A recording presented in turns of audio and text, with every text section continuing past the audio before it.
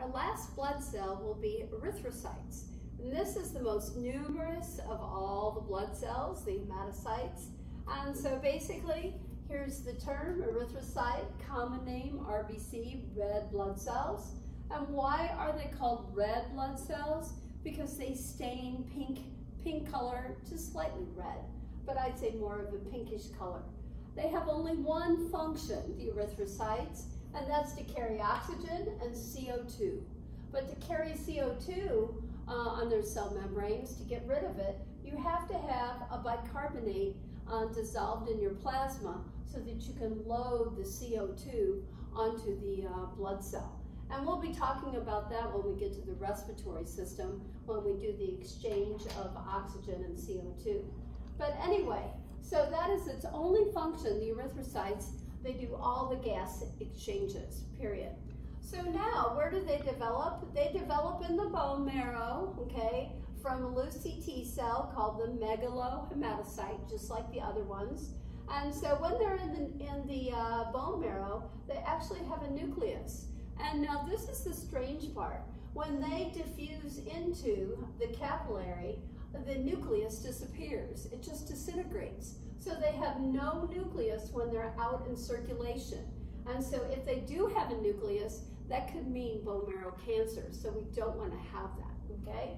So basically, here it is. Here's a normal red blood cell. It should have like some red cytoplasm, pinky cytoplasm, and a nucleus when it's in the bone marrow, okay?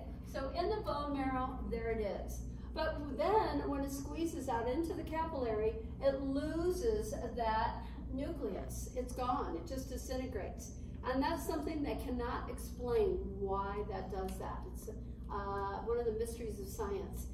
So anyway, basically it has no nucleus, but it does look like somebody took a thumb and just imprinted where the nucleus would sit. So it does make a slight depression, but you can't say there's a nucleus. So it is totally gone. So now the color of the cytoplasm is due to two things. The oxygen level being carried on the cell membrane and in the cytoplasm. And then the second thing that determines the color of the cytoplasm is the amount of hemoglobin dissolved in the cytoplasm. And so basically, what is hemoglobin? If you break down the word, hemo stands for iron, okay? And globin stands for protein. So it's it's a compound made out of iron and protein. And so it's like a magnet. You need to think of it like a magnet, and it will attract oxygen and CO2. And so it's dissolved in the cytoplasm all the time, and it will hold both. And so up here, I did a little picture. Here's a red blood cell, and here's the hemoglobin. Right here, the green is the hemoglobin right there. And so it's either going to hold CO2 or it's going to hold oxygen, right? And so it's like a magnet effect. So when it is loaded with oxygen, when oxygen is attached to the hemoglobin, they call it oxy-HB. HB is the official abbreviation for hemoglobin, okay? Big H, little b. And so oxyhemoglobin means the red blood cell is all loaded with oxygen. And then we have three different terms for when it's carrying CO2. And so it's called carbanohemoglobin, carboxyl hemoglobin, or cyanohemoglobin. And so basically, those are the terms meaning CO2 is attached to the hemoglobin. So basically, the acidophilic color of the cytoplasm is due to the amount of oxygen being carried and the amount of hemoglobin in that particular red blood cell.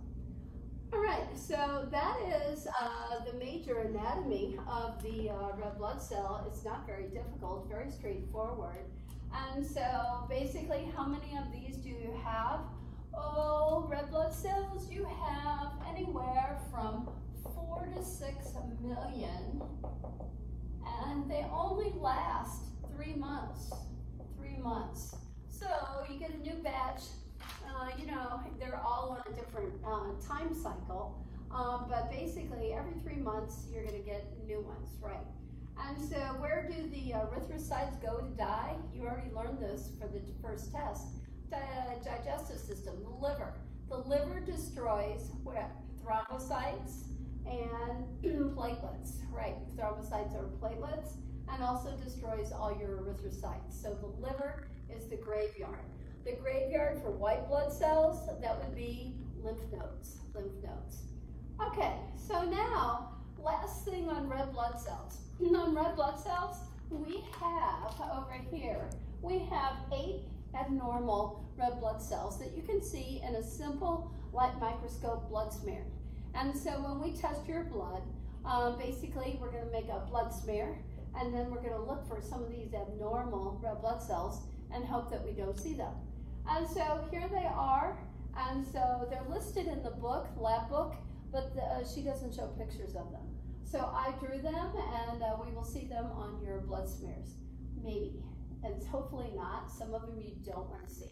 So first of all, a crenated one. Crenated means the overall blood cell is not round and smooth. It shrinks. It has the membrane is sort of shrivelly. And so basically it means you got too much salt in your diet or too much salt in your plasma of your blood, right? So you got to look at your kidney function and your diet. And so you don't want your red blood cells to shrink, because then you can't carry enough oxygen or CO2. All right, then hypertonic means the whole red blood cell gets way larger, really big. And so basically it means too much water. You got too much water in your plasma.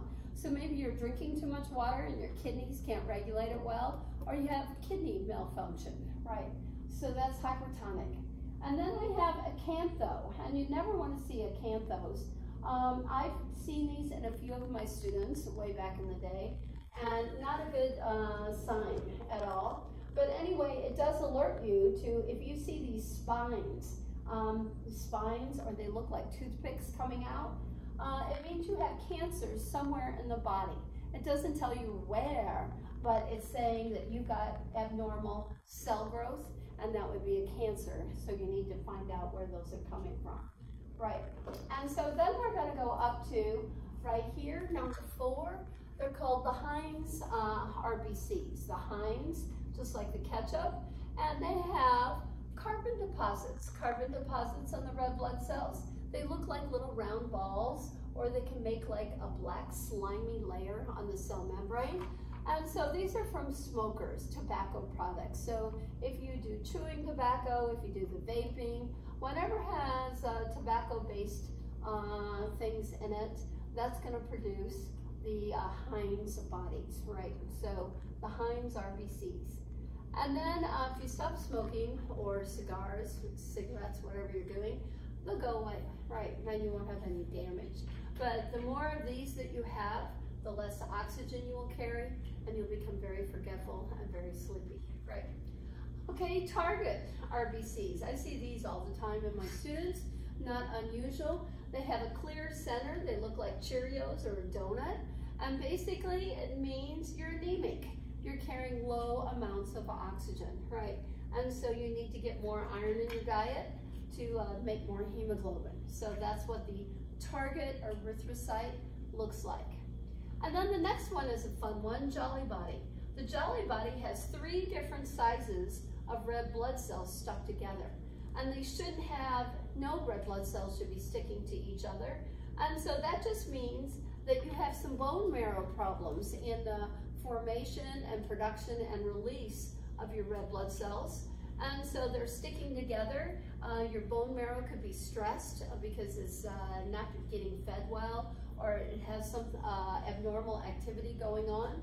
And so the blood cells aren't separated, and they're 3 different sizes, and they sort of look like a snowman. So that means bone marrow issues.